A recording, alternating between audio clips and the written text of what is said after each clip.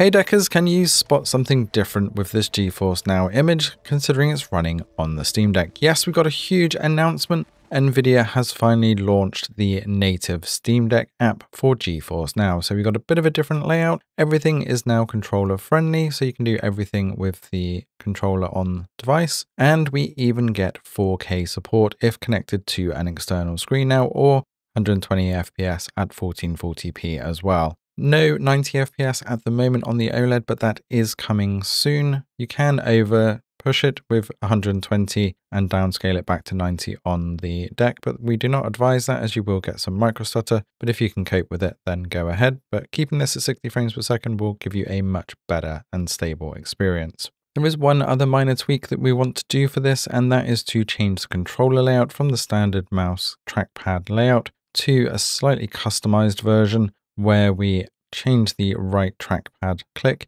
to a left mouse click rather than it being a joystick click. I have created a community layout for this if you don't want to fiddle with the settings and you just want to pick one from the store. So just have a look for GeForce NOW gamepad with mouse trackpad from Marchief. Then your trackpad will be a proper mouse if you need to use it elsewhere. Now to install this, just switch to desktop mode from the power menu and go to geforcenow.com in your favorite internet browser.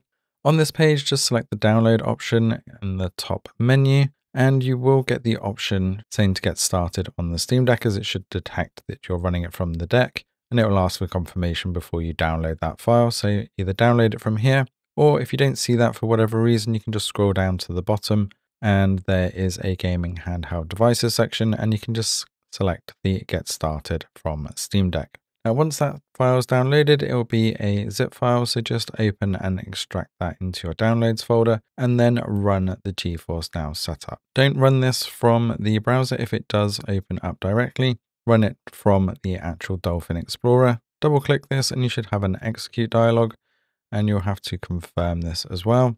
This can take a couple of minutes to install, so just bear with it. It doesn't hang, it just does take a while. If you have the old WebRTC version, it does uninstall that and replace it with the native app, which can take a little bit of extra time. Once that's done, you can switch to game mode and sign in, or sign in via desktop mode. I did find that easier first off, especially as I have mine linked to my Google account, which was already signed in, so much quicker. Once we are back in game mode though, we can now run this at 800p and dial up Doom Dark Ages to Nightmare, and you'll see just how smooth and good this looks. This is so much better than the WebRTC version. There was a very minor amount of input latency when using the previous method via Chrome. That is now all gone, and if you have a stable internet connection, you're going to feel like you are running on the most powerful handheld in the world when you're playing these games. As you can see, the game's pushing over 120 frames per second, but the stream is synced at 60, and it's perfectly smooth for Doom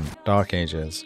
Now, back to my favorite game of Expedition 33. Again, at 800p, we can run this at full epic settings with DLSS on DLAA, and it is super crisp and clean, and just like native to get those parries, which is super satisfying.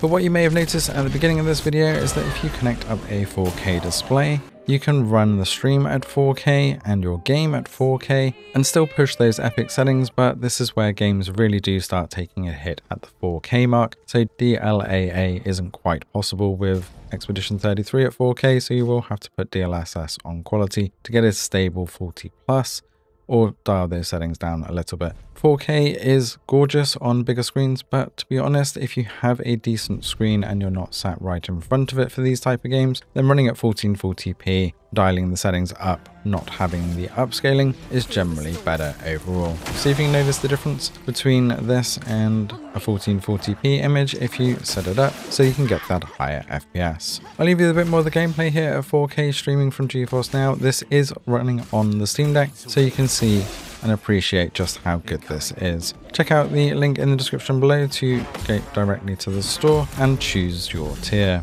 Thanks for watching, and see you in the next one.